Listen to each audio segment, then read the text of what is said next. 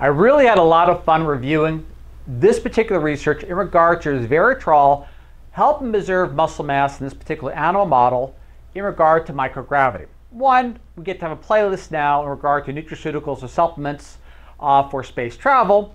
Two, a lot of the research that comes out of NASA, often people don't really draw a connection of the real world application. Let's say, for example, without adding too much publisher bias. So we take resveratrol, and it can help preserve muscle mass in regard to microgravity or arenas where you can't have resistance or resistance exercises.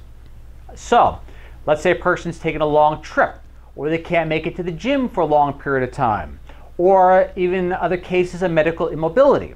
Now you begin to see the arena where the research in regard to space flight can have real world application, at least in regard to this particular study, without adding too much publisher bias, in regard to resveratrol.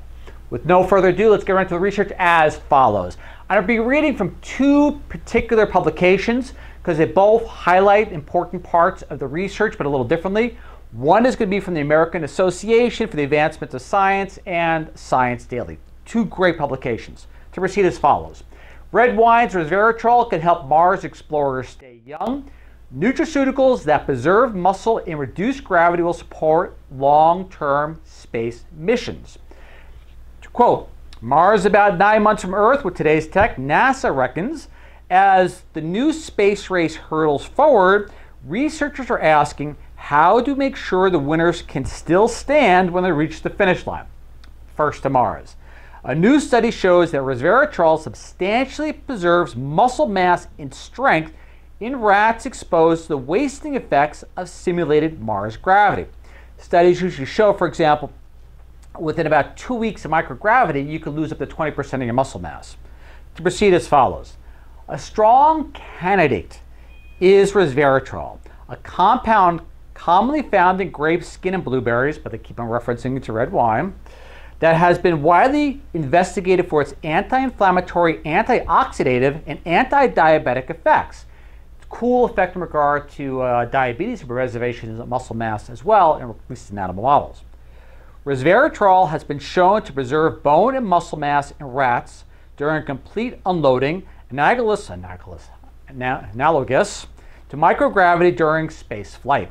So, to quote, we hypothesized that a moderate daily dose would help mitigate muscle deconditioning in a Mars gravity analog too.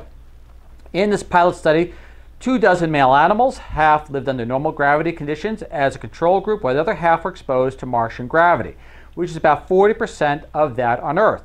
Half of each of these groups received 150 milligrams resveratrol per kilogram of body weight. Now, also as a side note too, this amount worked. In certain studies, they use as much as 700 milligrams per kilogram. So they're still going to try to find that sweet spot in regard to how much resveratrol is going to maximize the benefit. But to proceed with the study here, they use 150 milligrams per day, while half did not. As they hypothesized, the scientists found that after 2 weeks living in partial gravity, all animals experienced muscle atrophy. However, they also saw that the animals that received resveratrol supplementation maintained both front and hind limb grip force, a metric that rapidly declines when animals are exposed to partial weight-bearing conditions. This part is just fascinating. I like to see more. Now, they hypothesized why this happened, but still, it's just counterintuitive. Additionally, resveratrol supplementation led to a significant increase. Remember, we're talking microgravity environment, in muscle weight, myofiber or muscle cell size, and a protection of muscle composition. Here's the hypothesis in regard to that. A likely factor here is insulin sensitivity. I apologize, hypothesis in regard to how resveratrol does its entire thing in regard to microgravity as a whole. Resveratrol treatment promotes muscle growth in diabetic or unloaded animals by increasing insulin sensitivity and glucose uptake into the muscle fibers. This is relevant for astronauts who are known to develop reduced insulin sensitivity during space flight. The anti-inflammatory effects of resveratrol could also help to conserve muscle and bone, and other antioxidant sources such as dried plums are being used to test this, so on and so forth. So you have a really, really interesting hypothesis here in regard to resveratrol. Why does it do what it does, in basically a microgravity environment. But not just that. So for those who don't have the ability for space flight, still, and again, without adding too much publisher bias, meaning my own opinion that's not tested, maybe it can help individuals which are in a state of immobility or lacking the ability to find time to exercise on long journeys, so on and so forth. In any case, incredibly enlightening information coming out of NASA-funded research that I just find fascinating, as well as having our first playlist in regard to space flight and nutraceuticals.